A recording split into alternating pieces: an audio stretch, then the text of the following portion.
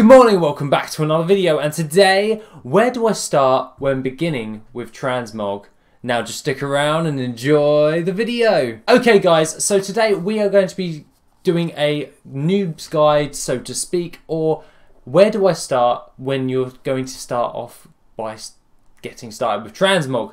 And we're going to cover three different things, and that is, how does Transmog work, what farms should I do, and any helpful tips you can use for Transmog.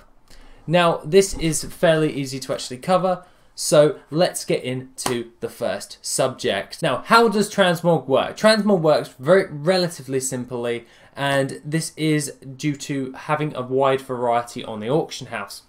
Now, in order to get regular sales of Transmog, you need to have an amass amount of variety of Transmog pieces on the auction house. This means that you're going to have to do multiple different types of farms in order to actually gain a lot of Transmog appearances.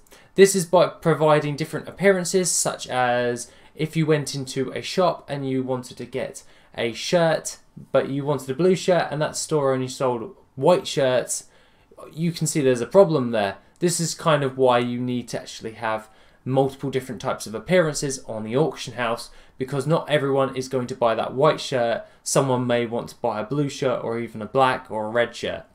So you get the gist of what I'm trying to say there. You need to have at least a minimum of around about 1,500 items to gain regular sales. You can borderline get away with it with about like 900 to 1,000 Transmog items, but the more the merrier, so to speak. Now this moves on to my next thing, compounding, and people like to do crafted Transmog items. Crafted Transmog items are a great way in order to make gold as well, because you're not actually spending an hour of time farming up a dungeon and hoping you get certain pieces of different types of Transmog. You can basically, if you're using TSM, you can see which ones are selling for the most, which ones have a good sell rate, and which ones you can actually sell on the auction house. Personally, when it comes to blacksmithing, I always craft the Imperial plate armor, because most people buy that in order to kind of look like a Stormwind guy. But other than that, I do tend to gravitate towards those because they're more frequently bought. Here's the thing, when I'm looking for a Transmog item, I look at the profit that I can be made before crafting said item. This is how I describe it if I created an Imperial plate helm and I could create it for 50 gold and I can make 100 gold back, I can then compound this and and then once that Imperial plate helm has sold, I will then create another 2 Imperial plate helms. This is to give you an outline gist of how we can reinvest our gold in order to make more crafted Transmogs and to create a bulk ton in order to actually make more gold in the long run. This works really well when you're actually crafting shirts. So if you really want to start to get into the appearance market, so to speak, I would recommend that you craft every single shirt, at least around about 3 of them, and then post those on the auction house, because they have a low crafting cost and you can make a load of gold with that, and everyone always pretty much buys shirts. Well, not to say everyone, but you get the gist. A lot of people just buy shirts and they are relatively inexpensive to craft, so if you're just getting started, I would recommend that you do that. Other than that, I would go on to say that when you're reinvesting your gold into different types of things, make sure that you're actually increasing your wide variety of items that you're actually crafting.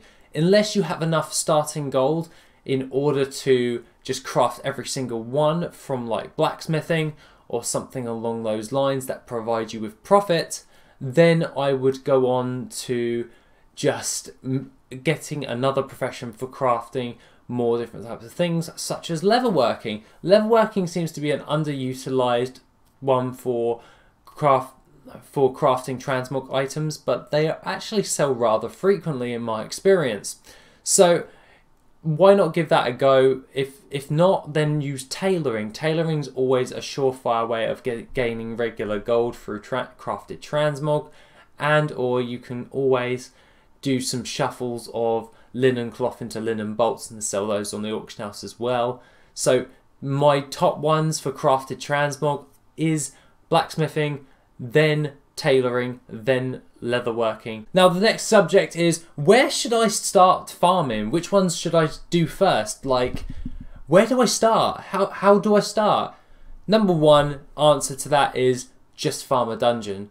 But that's not a really good answer, is it? You guys want a list. So I crafted a list of 5 dungeons you should do.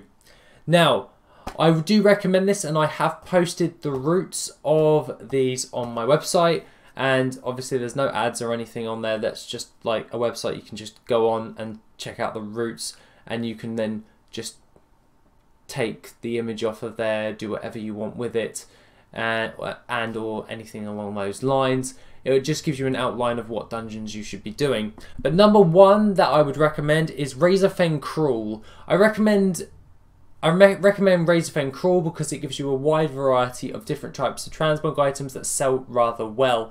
These are pretty much go hand in hand with every single one of these dungeons that I'm going to list off. And it averages around about 35,000 gold per hour in looted item value. But obviously when it comes to looted item value, that is potential gold, not like materials where it can just be sold really, really fast at that current price, so to speak. And then you've got Zul'Farrak. Zul'Farrak have a chance of dropping you the Jade gauntlets and most of the Jade set, along with a lot of the Glorious set. So I recommend doing Zul'Farrak as well. Any of the other transmog items that you actually go in there for. Now when it comes to sell rates for a beginner, I wouldn't recommend actually looking too much into that. What you want me to do is actually just bulk out your auction house. We'll get into sell rates at a later date when I do like kind of like an intermediate transmog thing, and then we'll deep dive into crafted transmogs as well. Other than that, the third one that I recommend is Dire Maul. Dire Maul is possibly my favourite gold farm for transmog. I love it. It provides you with old world herbs, provides you with so much cloth. It also provides you with a 10-ton of transmog. And these transmogs from Dire Maul sell so frequently, it's unreal. So I would recommend just farming that like insanely. At least about five or 7 times. So that being the case, that's like 7 hours worth. That's how much I like hedge my bets with Dire Maul. Dire Maul is a brilliant farm, and I highly recommend it, especially if you're on a highly populated server, because you're not only providing the auction house with a load of unique different types of transmog items, you're also providing a lot of the old world herbs, which are most commonly sold on those higher realms, mainly because people have a bit more free gold on those realms, and it's just so much easier to sell them on. The next one that I would recommend is Blackrock Depths for number 4. Number 4 with Blackrock Depths, it's roughly around about 40,000 gold per hour, but it does vary on your realm. This one is a kind of a hit or miss, but I would also say it is a staple in order to bulk out your auction house as fast as possible. Same again, I would recommend a few hours instead of like 5 or 7, just a few hours of farming of the Blackrock Depths, but that should be enough to help bulk out your auction house. To be honest, bulking out your auction house, you should really just do a few hours of pretty much every farm of these in order to bulk out your auction house quite effectively. And then you can move on to other transmog farms. Number 5 on our list is RFD, which is Razorfen Downs. And Razorfen Downs is absolutely amazing. I love Razorfen Downs. Okay, it comes second underneath Dire Maul for me when it comes to farming up transmog. And I love it because of the BOE gear. The blue BOE gear, to be precise. Now these ones have some really unique models, and they can only be farmed up in Razorfen Downs. So if you actually spend a bit more time trying to farm up these types of high-end transmog BOE blues, then you're surely going to be selling some higher end transmog as well as some low tier transmog, which you'll get from this farm. Don't forget in this farm to unlock the treasure chests, because they can provide you with other different types of higher end transmogs or medium end transmogs, along with the star belt pattern, which can drop from that particular instance. Well, it can drop from those chests, so to speak. That is my 5 farms to get started with transmog, and at the end of the day, Razor Fen Crawl, Zul'Farrak, Dire Maul, Blackrod Depths, and RFD, or Razor Fen Downs, they, I would say, do a few hours of each, and then you should have enough on the auction house just bulked out. Don't worry about sell rate, you're just bulking your auction house up with loads of different appearances. And then you should start to see some more sales as and when you start to build up your auction house with loads of different types of transmog. Other than that, let's get on to some helpful tips. Now, the helpful tip number 1 is get yourself a speed set. And I would say if you need a speed set, you can always go into here, and a very basic one is by just getting the Azurite armor movement speed increases traits when you actually go into selecting your upgrades on your Azurite armor. Just pick the movement speed stuff. That should give you a boost in speed. Not only that, the fighter chow is still kind of viable, but it's not necessary for farming. But if you want to get around a dungeon fairly quickly, still recommend it because it's relatively inexpensive to buy, and you can just use that and then just keep running the instance even faster. I personally do it on a druid, such as what I've got right now, and my druid is absolutely amazing when I'm actually farming. Other than that, a speed set is really helpful when it comes to doing old dungeons, because they tend to be rather long, and this helps you get around the dungeon quicker and increases your gold per hour, because you'll be able to farm more mobs more effectively and then again get more runs in. Number 2 on our helpful list is the Proving Grounds technique, and this is where you queue up to the Proving Grounds in the Vale of Eternal Blossoms. You go in there, you exit the actual Proving Grounds, but you don't actually leave the group. And this is where you can do this. You can run the dungeon right to the end, then you click the Proving Grounds to go into the Proving Grounds, and it will be on your tooltip right here. And then all you will have to do then is pretty much reset the instance and go back in, and that is where you would start off right at the beginning again. This saves you so much time. It's so helpful when you're actually trying to get things done when it comes to farming things like Black Fathom Deeps, or Black Fathom Depths, sorry. But that, you get the gist of what I'm trying to say. Obviously, you don't want to be running back to the end, because that will cost you more time. So the Proving Grounds technique is really helpful. Obviously, you will find the Proving Grounds guy when you literally are in the Vale of Eternal Blossoms in your little main hub. All you have to do is just go over to where Lord Master Cho is and just click the guy who is the Proving Grounds guy. You will not miss him. You will not miss him. It's really easy to see him. Other than that, I recommend using Scrap. The Scrap add-on comes up as such, and I don't actually have it on me at this moment in time, but it will come up here with an extra thing, and it basically will auto loot. Well, it will basically auto scrap and vendor any of your grey items or anything along those lines that is just junk. So you're not spending so much time just clicking and trying to get rid of all the stuff in your bags.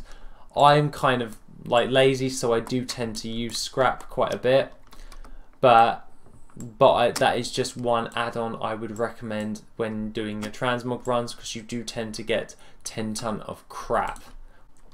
Now lastly, I would say Atlas loot, and this is Atlas loot.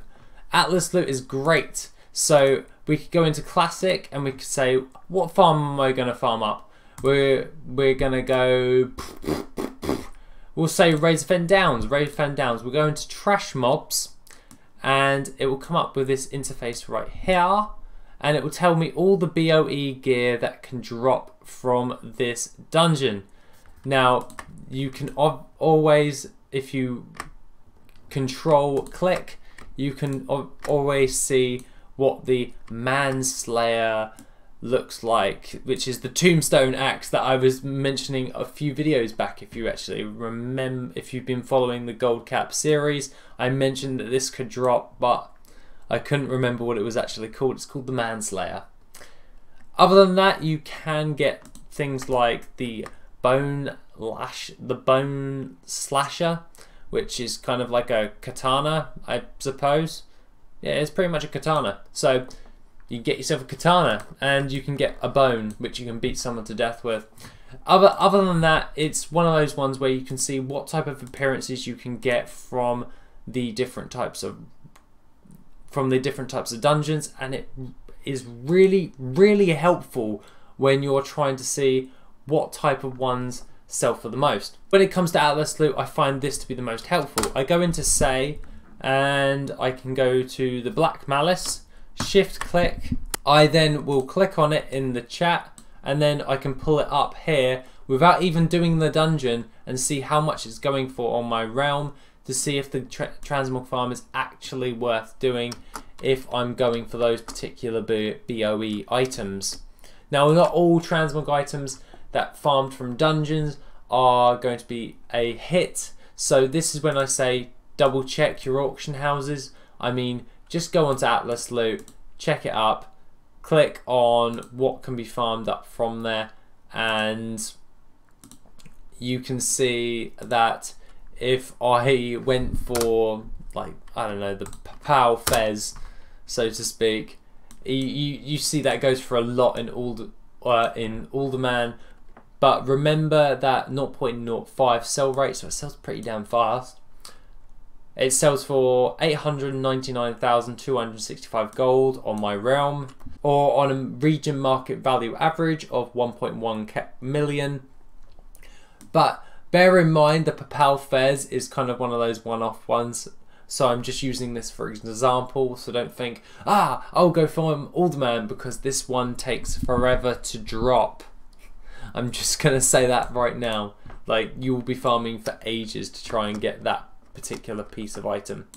So that's why I gave you the list of the basic Transmog farms in order to do. Because Alderman, you're basically vendoring everything besides the BOE blues.